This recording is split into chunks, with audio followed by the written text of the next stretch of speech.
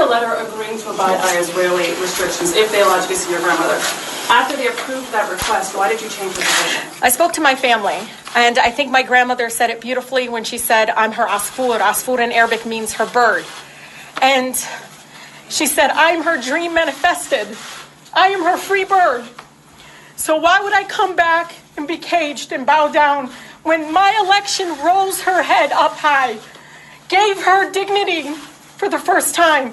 And so through tears at 3 o'clock in the morning, we all decided as a family that I could not go until I was a free American United States Congresswoman coming there not only to see my grandmother, but to talk to Palestinian and Israeli organizations that believed that my grandmother deserved human dignity as much as anyone else does. So it is something that I struggled with, and I talked to Sister Ilhan Omar a little bit about it.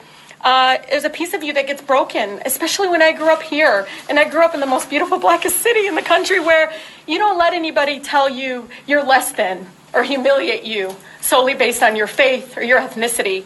And as a United States Congresswoman, I could not do that to my grandmother.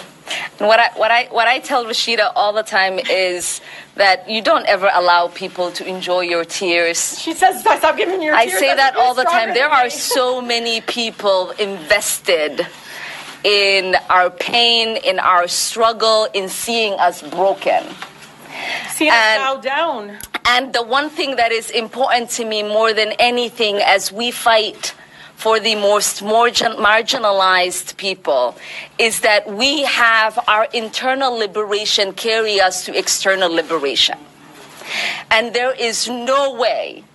No, I told Rashida, before you send that letter, you should have called me. There is no way that we are ever going to allow people to tear us down, to see us cry, not, out of pain, to ever make us feel like our certificate is less than theirs.